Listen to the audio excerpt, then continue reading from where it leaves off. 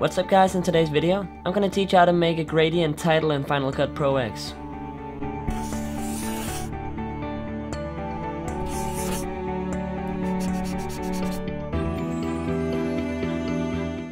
So first off, we're gonna go ahead and drag in a title from the titles menu right here.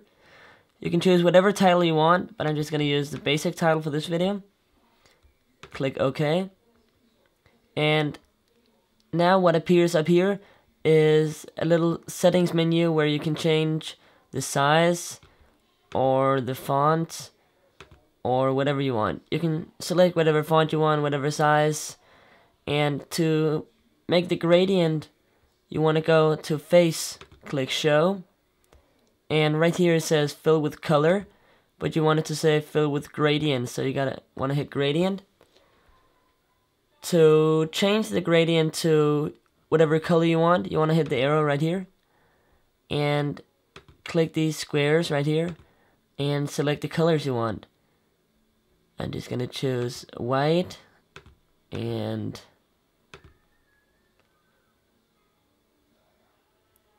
red. Okay, so now we have a gradient title. You can put it on top of a video to put it like as an overlay to a video, or you can do whatever you want. So that's it guys, thanks for watching. I hope you enjoyed this video.